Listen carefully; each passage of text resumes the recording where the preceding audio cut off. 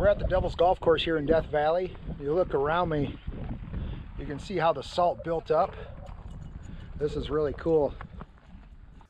The Devil's Golf Course is an immense area within Death Valley that is located just south of Furnace Creek and is made up of dried salt deposits that got their serrated and jagged shape by the forces of wind and rain. This area got its name from a 1930s National Park guidebook that stated this area is so rough that only the devil could play on such a course. I'll put a link below to the National Park website that has all the vintage guidebooks on it.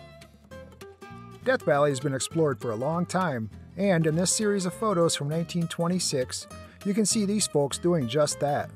They even drove their vehicles over the jagged terrain, which today is a big no-no. This area is just a quick turn off Badwater Road and is suitable for most vehicles.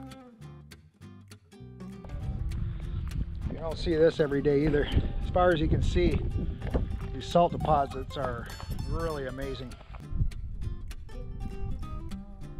The salt deposits vary in height from 1 inch all the way to 3 feet. One of the interesting things about these salt deposits is how solid and jagged they are. If you're walking across them, be very careful. If you slip, you could definitely cut yourself. It's really hard too. But this is an amazing scene out here. And it definitely is salty. We tried a little bit of it and tasted it, and it's definitely got a, it's definitely salty, to say the least. We even took my dad out here in October to see it. He enjoyed it too. Pretty wild, huh?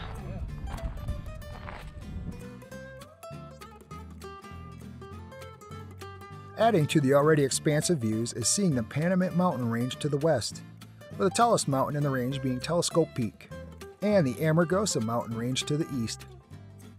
There are so many amazing things to see in Death Valley, and we absolutely recommend this as a must-do while you're out here.